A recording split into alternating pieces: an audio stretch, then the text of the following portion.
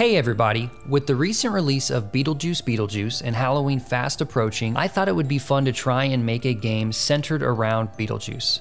The idea I had was to be able to play as Beetlejuice himself and for the environment to be the White River town model. You know, that model that Beetlejuice resides in the first film. I wasn't quite sure how all of this would come together, and I eventually ran into some challenges with the level layout that you'll see later on in this video. I ended up making some adjustments to make the experience feel more like a video game.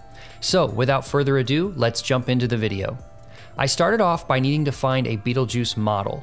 I get most of my models from the Unreal Engine marketplace, however characters from movies and other games are not found there. Not sure if that'll change after it's merged with Fab, but as for now I could not use the Unreal Engine marketplace to find Beetlejuice. But after looking through a couple different sources, I found the best looking model on CG Trader. I then brought the model into Unreal Engine, got it rigged and ready to go. For my game, I wanted to recreate the White River town model that sits in the attic from the movie.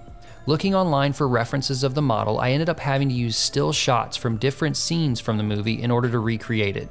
Using the still shots was difficult as I wasn't able to see every detail of the town because I only had a couple of angles and clear images of the model. With these reference images, I started building out the town. I threw in some house models, made a road, sculpted the landscape, and it was looking pretty good. By the way, if you're enjoying seeing these kind of nostalgic recreations in Unreal Engine, let me know in the comments what I should try to recreate next. Now that I had my level shaping up, I needed a goal for Beetlejuice. How about some enemies to fight? I brought in some enemies and gave Beetlejuice the ability to run around and punch them. But I wanted more abilities, so I gave Beetlejuice special powers, like this ground slam, or this epic stretch that summons rocks, or this not so great version of the Kamehameha. With my combat in place, I now needed a UI to represent the health and mana. I wasn't satisfied with my first couple versions of the UI, so I remade it until it was just right, or until I got bored and fed up with working on the UI. Now the UI shows health, mana, and icons for the different abilities Beetlejuice can use. With the enemies fighting back, I wanted to incorporate a way for our player to recover health, so I threw in some health pickups to help Beetlejuice feel better. After finishing up the town model, I realized it felt a bit empty. The layout of the level was too open and didn't provide much direction, so I decided to create a new level, something more structured with a clear path for the player to follow. In this new level, Beetlejuice would need to get to the end without dying to the enemies or falling off the mountain. And like in most games of this genre, there needed to be an epic boss battle at the end of the game. I also gave Beetlejuice some new abilities to help him navigate the level, including a glider and a dash ability. The glider can help him traverse over gaps found throughout the mountain, and the dash can help him with larger gaps. But the dash also comes in handy to avoid sliding around on the ice. At the end of the level, I added a boss encounter to give the player one last final challenge. Designing the boss was about combining all of the elements I've built so far, combat, abilities, and navigation, to create a satisfying conclusion.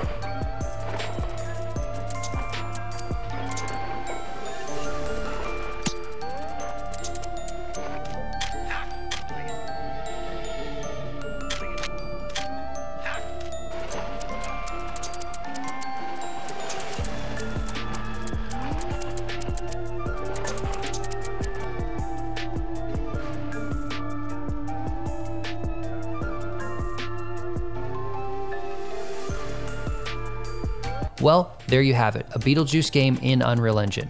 I had a lot of fun making this project. If you like this video, please press that tiny thumb. And if you want to see more videos like this one, hit subscribe and leave a comment for what I should work on next. Thanks for watching, and I'll catch you later.